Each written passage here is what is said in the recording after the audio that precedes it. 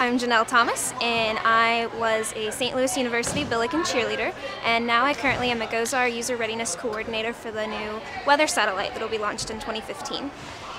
So I became interested in weather when I was really young. When I was about 8 years old, I experienced my first tornado living in the Midwest, and I was absolutely terrified, and I could barely move. I couldn't get to the basement. My mom had to talk me through every step of the way, and so I realized after that experience that the more I learned about weather, the less I would fear it. And now I chase it, so it's kind of an interesting route for me. So as a user readiness coordinator for the GOZAR satellite series, I am kind of a liaison between the users and the engineers and the developers for the satellite that run all the programs.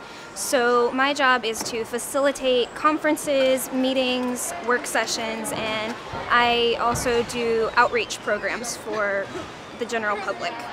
Stereotypes in cheerleading can both help and hinder when your job is a cheerleader. So it can help because you're perceived as very outgoing and energetic, and you can communicate your ideas very clearly.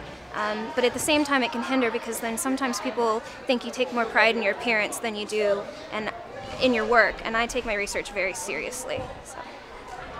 Something that folks would be surprised to learn about me is that I worked through my graduate studies on a NASA research grant, and what I did was actually fly through hurricanes on a DC-8 aircraft with NASA.